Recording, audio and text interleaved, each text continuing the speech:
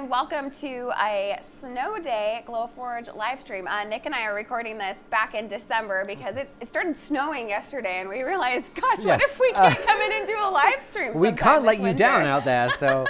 So we're recording this in advance in the event that we can't make it in because of snow, and we're going to do some kind of snow-themed print for you today. And thanks for joining us. Maybe it's snowing where you are. Fingers crossed, hopefully, yeah. Enjoy it if you are. Yeah, tell us where you're joining from.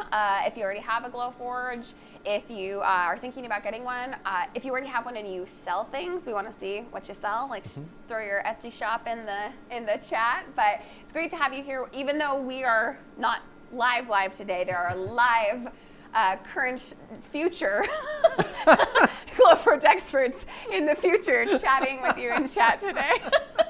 That made sense, didn't it? Oh, yeah, absolutely, yeah. I'm doing this like future. spiderweb diagram now of time, and yes. It's the metaverse thing. Yeah, Did you see the new Spider-Man?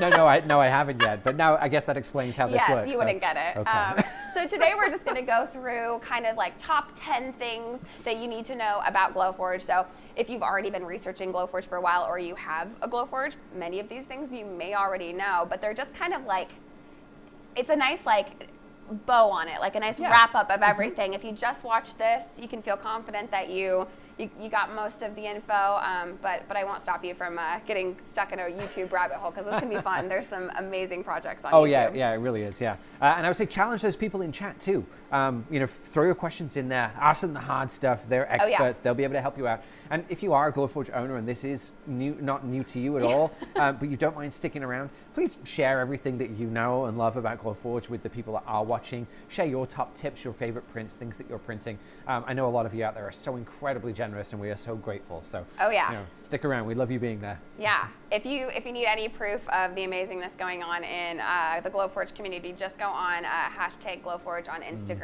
and just see. You practically need to refresh with it. It's just new stuff all the time. It's incredible. Wild. Well, we're going to start with the number 10 thing you need to know about Glowforge, and you probably do, but it's the most amazing thing. It's that Glowforge can work with pretty much limitless materials. Either proof grade materials, which are a special line that we developed to give you kind of a, you know, put in the material and press print perfect every time experience. Or you can go off-piste, as our CEO would say. That was a Dan Shapiro show throwback term. That means you go off the course, the skiing course, as you will, and try your own materials. And we'll kind of talk about how to do both of those. Let me grab some examples. Yeah. We have so many. I mean, where do we even start? Yeah, where to start? So let's start with proof grade. Do we have the pack that comes with it? I can, so when you get your Glowforge, it comes with this pack of proof grade material. This is worth about $150, and it's got a variety of hardwoods, leathers, acrylics, some prototyping material called, what is that called? Draftboard. Draftboard.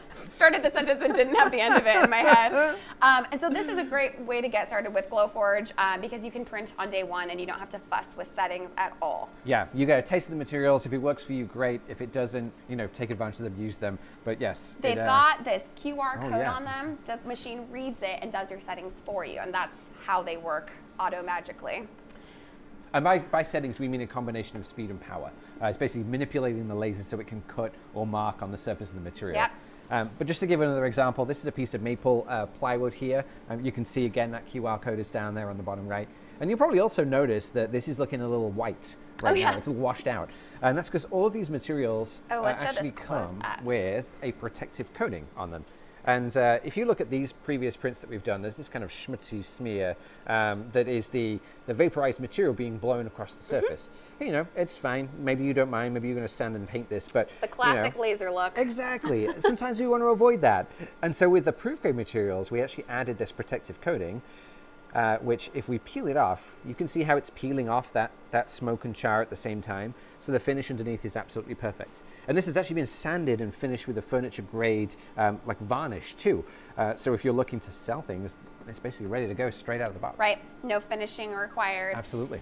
If you already have a material that you use, you've been using the same plywood from your local hardware store for 20 years to make what you make, and you don't want to pick a new material, or you want to put everything in the Glowforge, which when you get one, that will be that will be your inclination. Like, I've tried dry ice before. Not gonna lie, that was a fun one. That was interesting. Yeah. I mean, they sent us ice cream to the office. What did they expect? I mean, absolutely. Yeah. And the results, Bailey? Kind of the smoke rose in the shape of the Glowforge logo. Yeah. It was kind of cool. It was neat. It was like fun for camera effects. So you can go real nuts with the Glowforge and try all sorts of different things. My best advice for trying something totally new is the Glowforge community forum. You're going to go to community.glowforge.com. It's a big old message board that's been around for going on 7 years now. Yeah. And it is chock full of materials that people have tested. And a lot of them were tested before we even came out with proof grade, so that was all they had to do. It's years old. So it's really cool. I mean, go in there and try pumpkin pie, try rock I found on the beach, try pair of jeans. People have done it, and they'll share their results, and you can at least use those as a starting point. So have fun. It is one of the best things, and it really speaks to the versatility of the product too. And you can go from, in one day, cutting through 1/4-inch thick solid wood to create something really robust and beautiful, to paper to create, a gift tag or a card or something like that that might go with that thing that you were just printing. Or do an engrave on the top of your $2,000 computer. Also that. People are shocked when they see our engraved MacBooks. They're like, "You really put that in the Glowforge?" And we're like, "Yeah, all the time." That's it. The settings are built into the app, so all you have to do is create a design. It's like getting tattoos. You're like, "I'm running out of real estate here." But yeah, you just stick it in, press print, and that's it.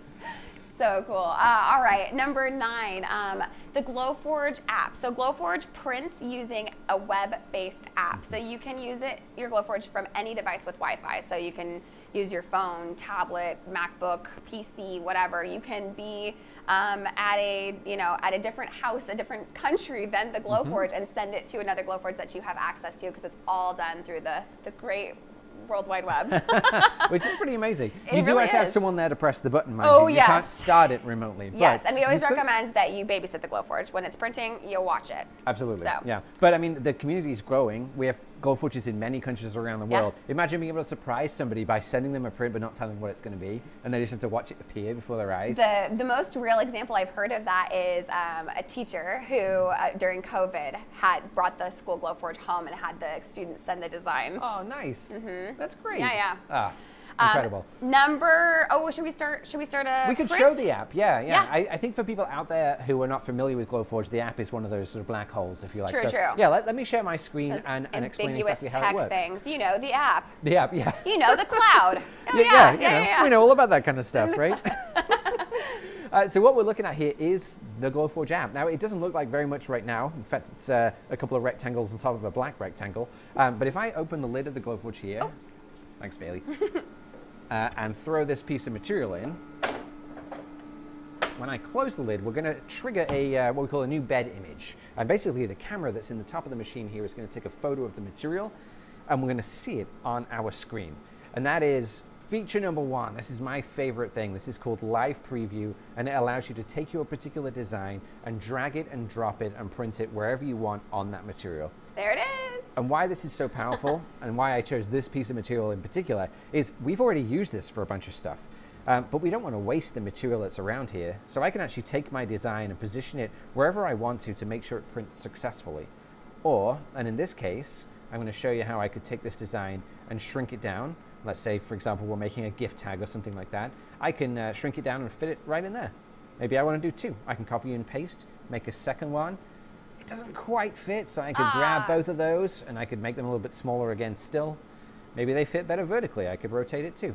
So as you can see, it's very easy, very simple, very intuitive. It's a drag and drop interface. And if you can use word processing software or something like that, you can be successful with Glowforge. Even I can drag and drop.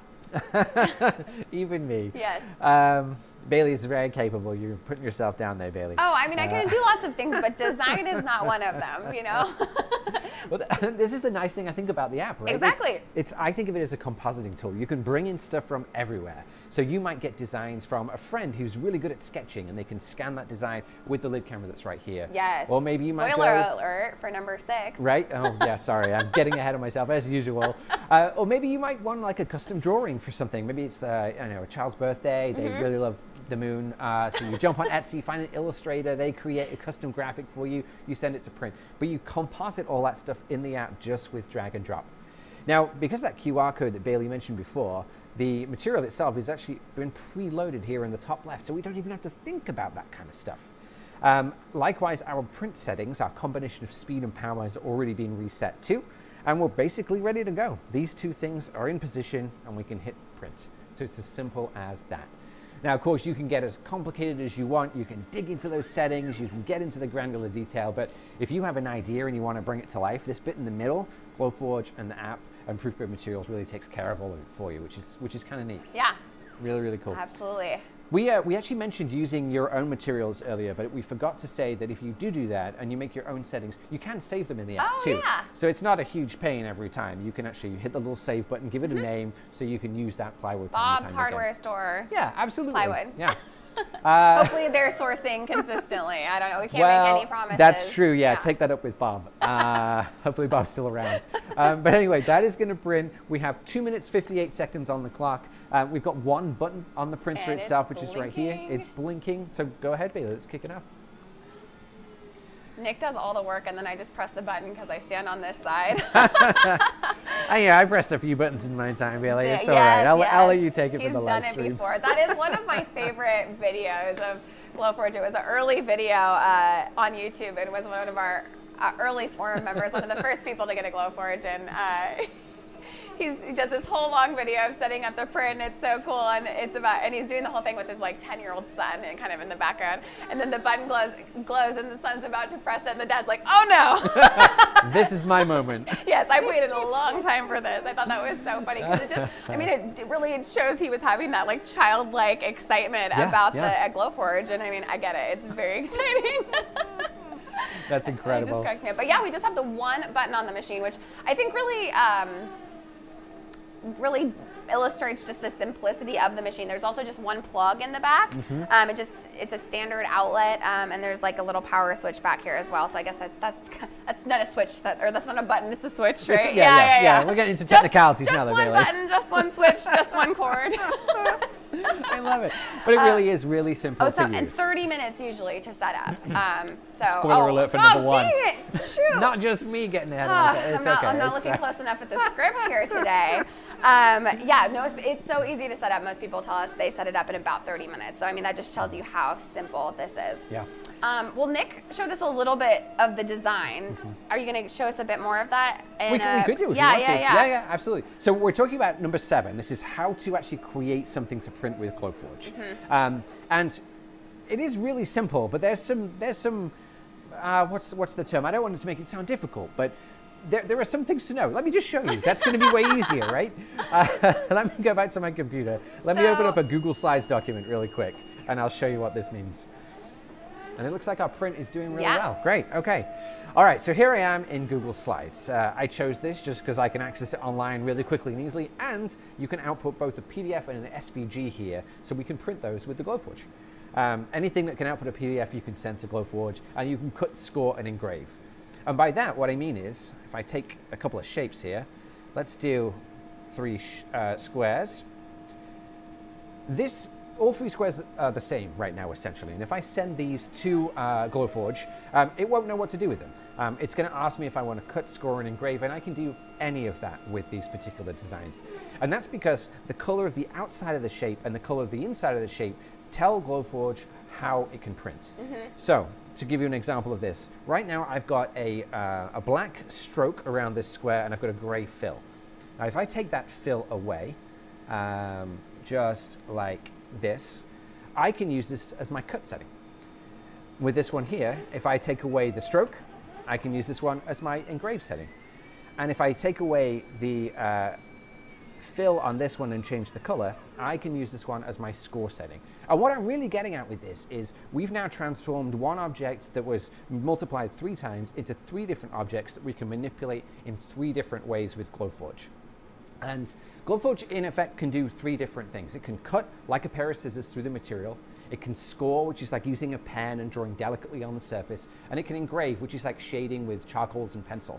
And by using that different combination of colors, setting those lines to your shapes to different colors, you can control which one of those is created, basically, on your material. And speaking of created, our print is finished. Done? We didn't actually explain what this was. We just like jumped right in. Well, surprise! It's related to snow. So. Can you grab that one? Yes. Little feet falling out. We always think it's so cool when you pick up the material and it just leaves these little pieces behind. The scrap is sometimes just as charming as the actual print itself. I mean, look at those like tiny deer hooves. Yeah. Oh, you made oh gosh. Right? Okay, so what is this, like an elf and his tiny elf deer? It could be, yeah. I mean, this is kind of gift tag shaped, so I scaled it down to make it into a gift tag size. But you know, it could be anything. So what I would do with this, where my brain went with this, is this is the set that comes in the catalog has like footprints, so you could use it for a certain holiday character visiting your home if you wanted, and it has these deer prints, and you can make this any size. So perhaps that's for his companion. But then these are like little these look like leprechaun shoe prints to me. I'm just gonna say it. And so if this were me, I would have the leprechaun visit, and so I would sprinkle like green over it in the snow or gold dust maybe. Right, that would be really fun. Yeah, and that's it. Maybe once you get inside too, and you're chilly, you know, you've been out in the snow, use the same thing. Put your like powdered cocoa on top of your cappuccino or something like that. You know, you could do so many different things. That's so fun. Stencils are really, really. I mean, even beyond this, you could do this spray paint through to a wall. Maybe not this design, but that you could make so many stencils with your Glowforge. Yeah. And we used a piece of fancy material for this, but you could absolutely print this out of a piece of cardboard, whatever you wanted. So whether it's a permanent thing or a temporary thing, it's just so quick and easy to make. Fun, so fun. So that. Wait, so we just did, sorry, we're making... True professionals here. So we just showed you a little bit of it, about designing with design programs, which again, the main thing to remember is just anything that can kind of export to a PDF is a good one to use, and if you're making your own creations.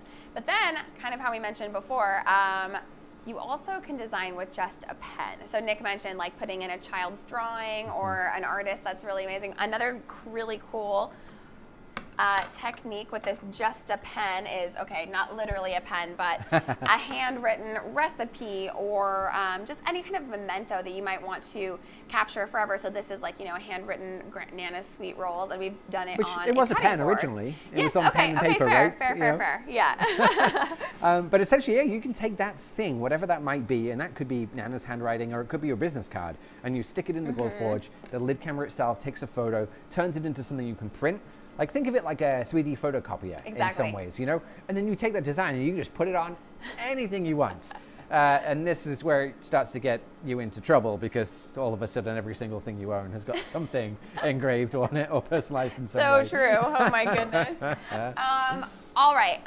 If you're thinking about getting a Glowforge, a really common question is, what's the difference between the Glowforges? Because we have 3 different ones. We have a Glowforge Pro, Plus, and Basic. We have the Pro here today. And that's our most popular model, especially among folks who sell things that they make with their Glowforge, because it's the fastest and it can kind of work all day, including it has some advanced cooling and things like that. So it's just kind of made to be a workhorse for you. Not that the other 2 aren't. Many people run businesses with Basics and Pluses, to be clear. It's just the popular model. I think a real reason is the pass-through slot. Yeah. So yeah, Nick's showing this giant piece of material. So the pass-through slot allows you to create and print things that are much bigger than the printer itself physically. And this is just an example of the material that you can fit in there. It's 20 inches wide, this piece is 4 feet long, and you slide this through the printer from front to back, and the software chops up your design and basically takes care of all the printing for you. So instead of opening the lid, you can see that slot on the front under the yellow sticker. You slide it, and there's a slot on the back as well. You slide it through the machine. And just to give an example for scale, like this isn't even the biggest piece of material that you could fit in a Pro. I mean, technically, it could be infinitely long, but this is the biggest piece of material you can fit inside a Plus or a Basic. Width is finite. The length is infinite. Absolutely. Yes. Wow, that's a very powerful phrase. I like that. I need a T-shirt. But yes, so just bear in mind with that limitation with the Plus and the Basic. But yeah, that's the Pro. Super cool. And it's funny, when I talk to Glowforge owners, they often tell me, if they don't already have a Pro, that they're upgrading soon. Their ideas start getting bigger. Like I was talking to someone yesterday who owns a business, and she said, "Oh, I'm gonna getting a Pro next." And I said, "Oh, do you have a product in mind?" She's like, "I've just been starting to get requests for bigger things, and I just want to be able to do it. Yep. Big signage, furniture, wall art, things like that." So. Yeah. The differences then are that the Pro only has, the Pro is the only model with the pass-through, and it's also up to 3 times as fast as the Basic at top speed. Then the Glowforge Plus is that middle model where it is faster than the Basic, and it has some of the upgraded internal components of the cooling, but it's not as fast as the Pro, and it doesn't have pass-through. And then the Basic model is, you know, the slowest, but still a really robust and amazing machine that can make mostly everything you see here, with the exception of those few pass-through projects. So kind of just depends what you're looking to do with the Glowforge. But unfortunately, they cannot be upgraded from Basic to Pro. We haven't figured out how to do that slot upgrade yet. No, unfortunately, just don't take a saw to your machine. It doesn't work like that. No. But let us know if you have questions about that in chat. Lots of people can recommend which model they have. Now, one thing that is common between all of the models is the need to ventilate them. Yes, number 3. And this is tip number 3. Now, your Glowforge comes with everything that you need to get printing, including that pack of material we talked about, the power cable, and also this fetching silver dryer hose right here that you can use to vent your machine. Yes. And by that, what we mean is when you're printing, there's basically smoke and some smell that comes off the material that needs to be sent outside or away from where you are. It smells bad. It's not great. Yeah. And you can take that same hose and just throw it out of a window or of a door, something like that. That's what a lot of people do. I know both me and Bailey have done that in our time as well. It works very well. But if you're in a situation where maybe it's too cold or too hot to open the window, you just prefer not to, maybe you don't have a window, you're in a basement, a retail space, we have this product here, which is the Glowforge Compact Filter, or Glowforge Air Filter. It's about the size of a recycling bin, has one button on the front again, and just connects to the other end of your silver hose. Yep. And it has a replaceable cartridge in there that, after a period of time, fills up with debris. Essentially, you take it out, dispose of it, get a new one, and keep on printing. Super easy to use, wow. Super easy to use, and how am I am trying to say this sentence and it's not working. Nick loves the filter. He's been overcome by enthusiasm. My air is just so clean. I was going to say, one of the things I really like about the filter is it actually allows your printer to be quieter when it's printing too. There's a little toggle inside the app that you enable that quietens the fans down inside here and makes the whole thing quieter, which is really cool. So we sometimes get asked about noise level when the Glowforge is running. There is some noise. You probably can't hear it when we're talking, which is great. We're loud people. No, I would say it's about as loud as like one of those little hand dust busters. But then you would assume if you add on another fan of the air filter that it'd get louder, but it actually is a dampening effect. Yeah, so it's super cool. Yeah, really, really neat. On to number 2. Okay, we're making up some time now. This one is pretty cool. This is another one that I feel very proud of. I know. Actually. It took us a little while, yes, but we are now officially the #1 laser for schools in education. Right. And I think based on everything that we've shown you and talked about, it's probably pretty obvious why. It is so easy to use, and compared to other technology that schools are implementing, things like 3D printers, CNC machines, this is way safer, it's way quicker. I mean, kids are impatient beings. I know I have one at home. And to be able to get each one of them through a project with this every class period is pretty cool, right? They don't have to wait 3 hours to print a chair on a thing or whatever it is. You know, they get your ideas, throw it into here, and better yet, it grows with them and their abilities too. You know, start at elementary, kindergarten with your hand-drawn pictures of your family. Literally, the teacher I was talking to that I told you about at the beginning of the class, that I talked to the other day, started with the hand drawings. The kindergartners loved it. They have a thing called Community Club on Friday where they do exercise classes and all sorts of different clubs, and she was running Glowforge Club. So cool. So first it started with the kindergartners just doing the hand-drawn thing like you're talking about, and now it's turned into they've built a lava tube to look like Mars, and they're all making Mars rover, like the older kids are making Mars rovers to go through it. So incredible. Very translatable across all the grades. I know. How do I sign up for Glowforge Club? That's at a cool a maker school in San Francisco. Wow, right? I wish my school was like that. Oh my goodness. Anyway, last one, on to #1. And Bailey did give this one away earlier on. Sorry. It's all right. It's a good help one. It. It's so amazing. 30 minutes from box to print, meaning the day that your Glowforge arrives, assuming you have 30 minutes, you can be printing that day. I know a lot of people think they might need to like hire help, or they are going to need to do a video call with us to set it up or something like that. Nay, it's really easy. My own father, who is a self-proclaimed, technophobe, if you will, tried to avoid having a cell phone as long as he could. He was printing the day he got his Glowforge, printing little boxes, sending me pictures, and I was like, wow, Dad. I know you were ready, waiting by the phone, right, for Seriously. some technical support, but no need at all. He didn't need it is really that easy. And it is about, I think, like 55 pounds or something like that. So you're going to want a friend to, help you lift it. But other than that, it's a very simple, self-explanatory setup, and you'll be printing that day. And like we said, it comes with that $150 worth of proof grade material. So that's it. You will be ready, and it also the app already has some designs in it to kind of get you started. So. No excuses. Yeah, absolutely. Yeah, and of course, share what you make too. That's the other thing. I mean, please. I wouldn't like to say that it's mandatory, but it's heavily encouraged. We love seeing what everybody out there is creating. Hashtag Glowforge on Instagram. I think I got to check the number. I want to say it's like over 300,000 posts at this point. It's going to be a lot. Especially during the holidays. I don't know. It's a ton because a lot of people who have businesses or whatever share on there. But we just love it when you share what you're making because. Oh, can we show a little bit of that? 255,000 posts right now. Well, we'll be at 300K before I know. I mean, I started that hashtag 4 or 5 years ago, 6 years ago, something like that. So that's pretty nuts. There's such a variety of different stuff that's on here as well. Yes. And quite often I'll pause as I'm scrolling on here because I don't really understand what's been made and what's been bought because the quality of the output is so high. And people combine things, which is cool. Yeah. It's curation really and neat. Customization. You buy sunglasses from a factory, but then you customize the legs with leather. Oh, we're not Sorry. logged in. Yeah. We just changed our Instagram password. That's why you got kicked out. Sorry, hackers. Okay. Anyway, right. Well, thanks for joining our snow day stream. We hope that winter 2022 is treating you all well. We're looking forward to it, and we'll see you next week. Absolutely. Thanks, Bye, everybody. everyone.